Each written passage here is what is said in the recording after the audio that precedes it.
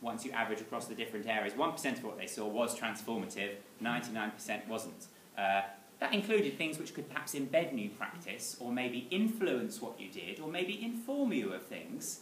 But really, we need to have a significantly higher portion of practice that transforms what happens in the classroom. So actually, what Curie found at that point, and continue to find in a lot of their other work, there isn't really a lot of the transforming that happens in our schools, nowhere near as much as there should be. So the problem is this: I'm modelling terrible professional learning. Absolutely terrible, because you're passive. I'm saying really brief things. I'm throwing some ideas at you, overloading working memory. I'm going to cause some really weak associations. So you're all sort of vaguely bringing up some of your chunks of information. And after you leave today, there'll be this really vague association with some of the stuff that David said in that day, probably then all overlaid with other stuff that happened today. Some of it will be overloaded and never got stored anyway. And actually, unless everyone then goes home and forgets everything else today, just repeatedly thinks about what I was talking about and tries it out and thinks about it and reflects and reads the theory and so on and so forth, it's actually quite unlikely I'm going to change what's happening in your brains much. So this is how not to do professional learning. Now, NFER, colleagues from NFER here, hello. So one of these studies they did, indeed, yes, hello. One of the panel surveys they did back in 2008, I believe it was asking teachers how to evaluate the impact of your professional development. And the one that really, there were lots of different ways, including things like I look for impact on my practice, I reflect on how effective it's been, a colleague of mine tells me if something has changed. But the one I thought was most interesting was I evaluate the impact of my professional learning on student outcomes. And only 7% of respondents responded that they did that. And actually, when you broke it down, that was 3% of secondary schools and 11% of primary schools. And primaries might feel slightly smug, but don't feel too smug, that's 11%. It's very hard to do, that's why, because actually CPD is set up in a way, it's really difficult to evaluate the outcomes on student learning. But somehow I feel the numbers should be higher than that. Now, Vivian Robinson also looked at the sort of activities that leaders could engage in, which improved student outcomes, and actually the standout result there was actually that one of the most effective activities that leaders could engage in order to improve student outcomes was the leading of teacher learning and development. Lots of other stuff was really important. Ensuring people come to work and in an orderly and safe environment where students are happy to learn, resourcing strategically, picking the right curriculum materials, having great goals and high expectations, etc., etc., ensuring sort of slightly more standardised teaching.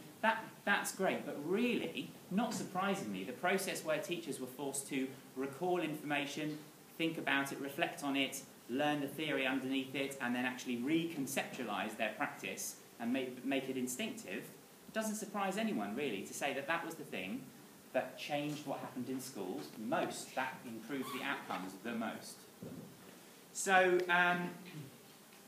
that's a really important study, but actually it's the whole thing that a lot of leaders don't necessarily look at that.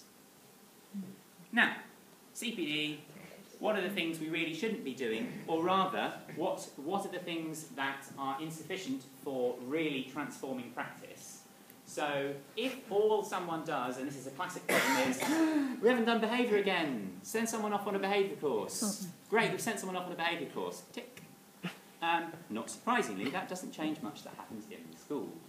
So sending people off on these one-off sort of generic courses, how to be an outstanding Ofsted teacher, simply do these 5 tricks and use post-it notes this way.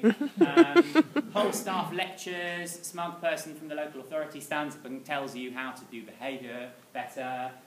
Distributing printed guidance. These are generally the least effective sort of approaches for transforming teacher practice. But of course that's what happens a lot. Now of course they're perfectly reasonable for informing someone of the latest regulations. Because we're not expecting the latest regulations to be embedded in someone's practice. But they're really not appropriate if we're really hoping to change the way someone instinctively uses questioning as part of their teaching. And yet we see that's what happens a lot. There we go. Opfer and header, etc. for the TDA. Teachers describe CPD activities that often deviate from the TDA definition, primarily delivered through lectures, presentations and discussion. teachers reported little active learning.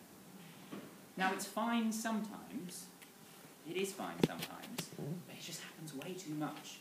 There is not enough of this more active learning that's designed carefully to really help teachers reconceptualise and really think deeply about their practice.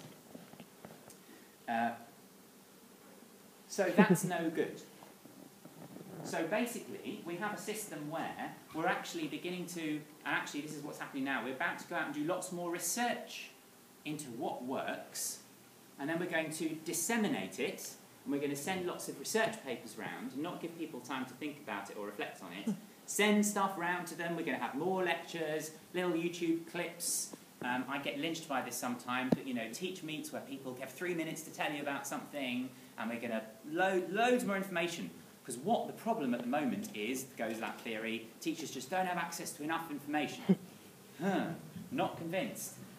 Dissemination of research, you can't simply just turn on a tap and just wash lots more information over teachers. Just not going to work. How are teachers possibly going to learn from that? How would anyone learn from that? You can't just splurge information at people. Now, obviously, there is better dissemination, there is better sharing good practice. But just every time someone says, oh yeah, we do lots of sharing good practice here, frankly, a klaxon should go off. It should be the, oh my goodness, someone is talking about the sharing good practice klaxon. What does that really mean? Are we being superficial again?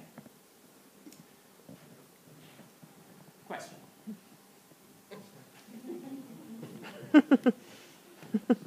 Kind of worrying, isn't it? It would be a bit like saying if the least healthy profession are medics. Ironically, actually, they have really bad smoking rates and things, don't they? So, but nevertheless, it's practice what you preach sort of thing. Physician heal thyself.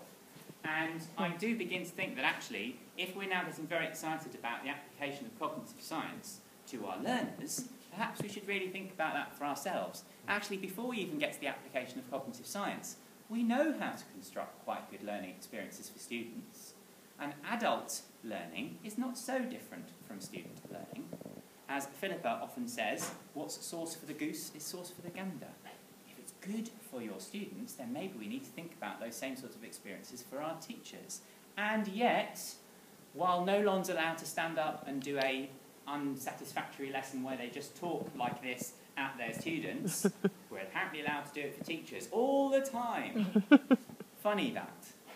So, big question really. Now, of course, you can really engage deeply with thinking. You can look at all these chunks of knowledge, reconceptualize them, theoretically change what's happening in your head. You can get filled with lots of new tools. You can completely change what you're doing in the classroom. You can do all these wonderful things, and of course it's entirely possible students won't benefit at all. So just because teachers are learning better doesn't necessarily mean that students are learning better. So we do have to be a little bit careful here and begin to think about, are we spending time in a way that is valuable for our students? Now, I'm not saying teacher learning in itself is not valuable. I'm just saying that we're in the schools to help the students learn, and that's why we got into the profession. So surely our priority in our own learning should be to help the students. Not the only thing, but it should be a priority. Now, things that can work in terms of actually getting ideas from research, from other practitioners, from evidence, and getting these into our own practice. So things like collaborative inquiry and lesson study, I'll talk about that more in a minute. Things like a really effective coaching model. Things like carefully scripted teacher actions. Things like other sorts of action research. Things like master's level study with classroom elements. Now, all of these have big caveats. Things can go horribly wrong. I mean, you can see how carefully scripted teacher actions could be disaster if you're saying, follow this 5 steps and don't want you to think about why you're doing it, and you're not going to know when to go off-piste, and you're not going to recognise when you need to slow down or speed up. However, we're just talking about how do we actually create simple, effective learning for teachers. There are some cases where it might help. Where the evidence is strongest is the top 2. Collaborative inquiry and coaching. Now, that's not surprising, actually, because we know there are certain things that make really effective professional learning. And I'm just going to briefly talk about what those are, and then, again, this isn't necessarily drawn from the evidence base, this is what I've been thinking about. If that's how learning happens and that's how great professional learning appears to improve student outcomes, why do I think that might be? So I'm not necessarily drawing from a written evidence base here. Great professional learning should be aspirational. It should be something that the teachers actually are interested in doing for the benefit of their learners. That tends to make professional learning experiences more effective. Now, I think that's probably in as much as you're more motivated to engage in hard thinking. I also think it's because you can then contextualise the thinking related to your own students. But as soon as it's based around, actually, I really want this for my own students. Generally, great professional learning doesn't happen when you say, how do we convert D's to C's? It's not a big aspiration, unless you're a senior leader in much fear. Collaborative professional development tends to work very effectively. And I think partly, again, you work together. It's partly because, you don't want to let other people down. You feel motivated in working something together as professionals, that professional dialogue.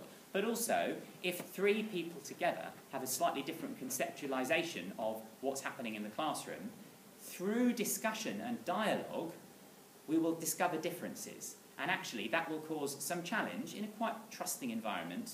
We will challenge each other just by saying, oh, well, actually, I don't see it that way. I see it this way. And of course, that's helpful because that makes you kind of pick apart your concepts, pick apart your chunks of memory, and actually look at what the differences might be. That's why I suspect that's 2 ideas of why that might work very well together. Should be relevant to your current practice, sort of just in time, not 2 years before you need to use it. Relevance is really important because actually if you can do something that you can then do in your classroom straight away, then you're not just doing something theoretical. You can actually get environmental stimulation as well as theoretical stimulation at the same time. And you can actually try it out straight away. So I think that's why that's probably quite helpful. Sustained, one of the papers I've been looking at recently says that you have to sustain things for at least 30 hours. There are a number of different studies floating around. And obviously, there's no magic fixed number, but I usually like to frighten people by saying 30 to 50 hours, particularly senior leaders. Because although some of them I can see in their heads go, I'm going to glue teachers' heads to seats for 30 hours. By the end of that 30-hour mammoth session, they will know how to do AFL.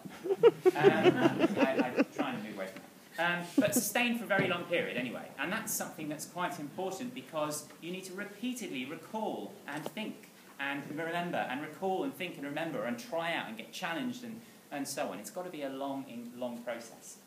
Underpinned by theoretical understanding. So this is something that is desperately, horribly missing from a lot of the CPD that we see. Top tips for teachers, and actually AFL was doomed.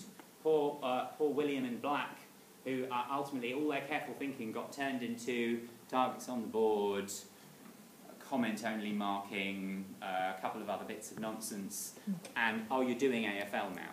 You're doing AFL, great. And no one then thought, what's it really mean? Why am I doing it? How can I use it to help my students learn? It was desperately awful. So that's something that's really important. Something that needs to be evaluated, and again, this can sometimes get missed out in professional learning experiences. Is it making a difference? Are we doing stuff, or are we doing stuff that makes a difference? And actually, it's perfectly reasonable to do it formatively, so you can constantly refine and get the feedback you need to change your thinking, and summatively. Was that a good use of our time? Challenging.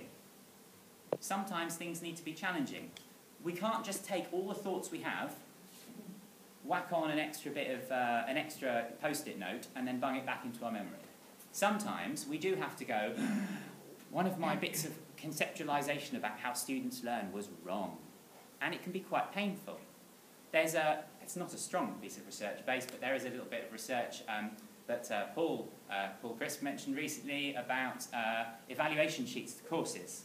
And that there may potentially be a negative correlation between how happy people were after their courses and how much impact it had. So if I make this deeply unpleasant, perhaps it will have more impact. I'm not suggesting everyone should go and be horribly abusive to everyone else in order to make it a better learning experience, but actually, challenge does help us learn. Learning isn't comfortable, and it shouldn't just be lots of fluff. Led by leaders, and I talked about that one before. Inquiry models are things like identifying exactly what is it we're